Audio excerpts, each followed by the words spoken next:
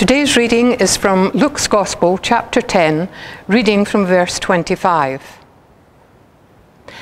An expert in the law of Moses stood up and asked Jesus a question to see what he would say. "Teacher," he asked, "what must I do to have eternal life?"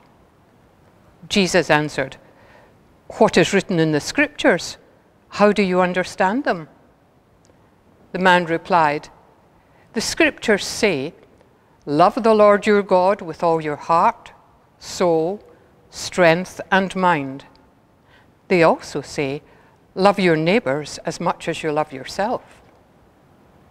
Jesus said, "You have given the right answer. If you do this, you will have eternal life."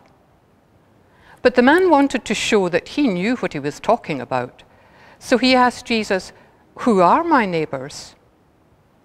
Jesus replied, "As a man was going down from Jerusalem to Jericho, robbers attacked him and grabbed everything he had. They beat him up and ran off, leaving him half dead. A priest happened to be going down the same road, but when he saw the man, he walked by on the other side. Later, a temple helper came to the same place, but when he saw the man who had been beaten up, he also went by on the other side. A man from Samaria then came traveling along that road. When he saw the man, he felt sorry for him and went over to him. He treated his wounds with olive oil and wine and bandaged them.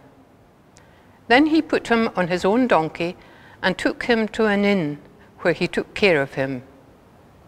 The next morning he gave the innkeeper 2 silver coins and said, 'Please take care of the man. If you spend more than this on him, I will pay you when I return.' Then Jesus asked, 'Which one of these 3 people was a real neighbor to the man who was beaten up by robbers?' The teacher answered, 'The one who showed pity.' Jesus said, 'Go and do the same.'" And a prayer.